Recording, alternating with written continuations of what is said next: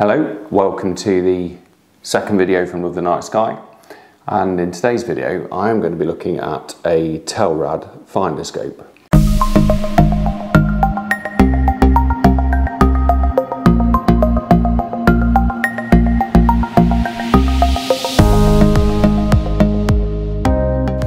Now this is what's known as a Reflex Finderscope. It adds no magnification at all. You simply mount it on the telescope and look through this piece of glass here, and you may well be wondering, well, how does that help you find the sights that you're looking for, align your telescope, which after all is what we use a Finderscope for. Well, the little trick it has up its sleeve is equivalent to a red dot finder, but if I switch this on here, group of 3 circles appears in the glass, which allows you to hunt down the particular part of the sky you're looking for and have it in your telescope's viewpiece. It's a bit hard to see, so a bit of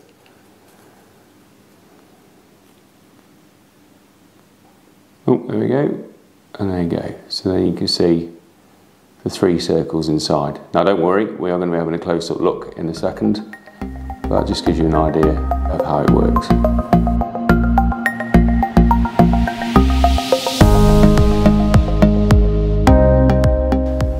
It is a fairly simple piece of kit. It's a big box of plastic. It's got the glass mount that you look through, and in terms of bells and whistles, it's got an on-off switch which adjusts how bright the light is when you're looking through it, the red light circles. It's got 3 adjuster screws to fine-tune the placement of the circles in relation to your eyepiece, so it just matches up perfectly. And there are 2 retaining screws for the mount. The mount comes off from the finder itself and permanently fixes to your telescope. The mount can then come on or off from the sight itself. And then finally a cover in which the batteries are lurking. And we'll look at all of those in more detail in a second. The red circles inside the Telrad finder are 1/2 degree across for the smallest one, 2 degrees across for the middle circle, and 4 degrees across for the largest circle, which gives you a fantastic indication of how much of the sky you are looking at any one time.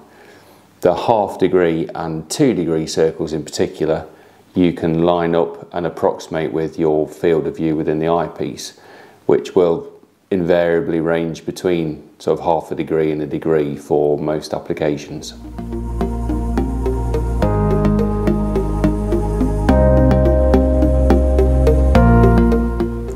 I thought it would be interesting to have a look at a couple of things. First is how to change the batteries, and while we were in there, have a look at how it works. So first of all, slide the cover off to change the batteries. Cover comes out. It's not really a snug fit in there, so batteries held in place, battery pack held in place by some foam, a couple of batteries in there, and the foam holds it in place, which is maybe not the most professional way I've seen it managed, but I guess it works. And then all it really is the red dot is produced down here, so there's a light bulb in here powered by the batteries. And there you go, you can see the red dot come on, and it shoots down to a mirror down there that shoots it up through the lens here, which maybe we can see there. Yeah, it's confusing the camera, but you can see it. And then it hits this 45 degree angle glass there, not very clear to see there, which means you can see the red dot, but it's not obscuring your view of the sky. And when you've done the batteries, put the batteries in, simply slide that in, and you are ready to roll.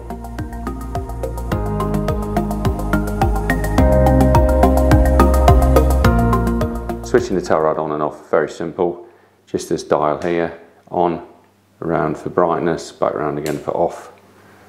So seeing that through here, on, right up there for brightness, back round again, off.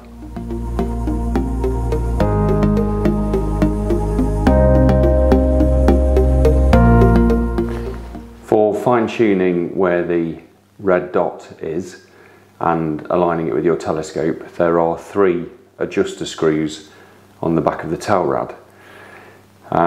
You can't quite see them at the moment because of the focus, so keep an eye on where the red dot is. It is going to go out of focus in a second. And here we see the adjuster screws come into focus. So there's one there, one there, one there. And they're fairly simple to operate. So the top one is a straight up and down movement. See the red dot, read the red dot up and down. The bottom right moves it up and down, but towards the right, like so. And the left one does the same, but on the left plane instead, like so, and then straight up and down again. So alignment is possible and actually straightforward to achieve.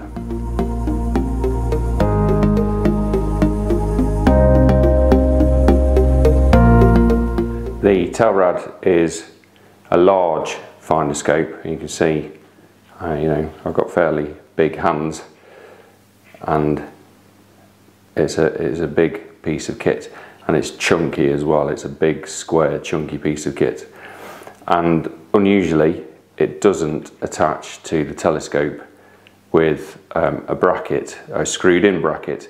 It attaches using double back sticky plastic, basically. It's easy enough to do.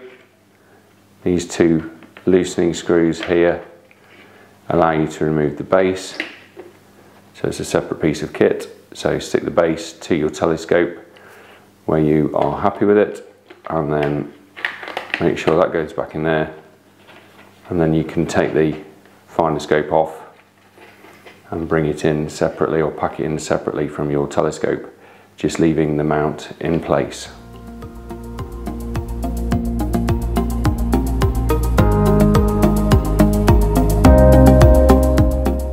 So to wrap up, the Telrad Reflex Sight Finderscope is a very simple device that allows you to look through plain glass, so there's no magnification.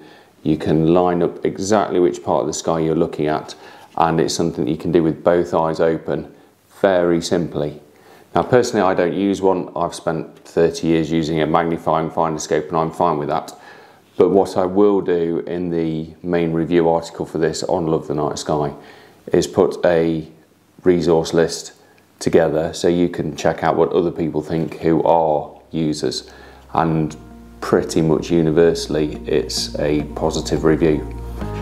I hope you found this useful, and I hope you stay tuned for our next video. Take care and clear skies.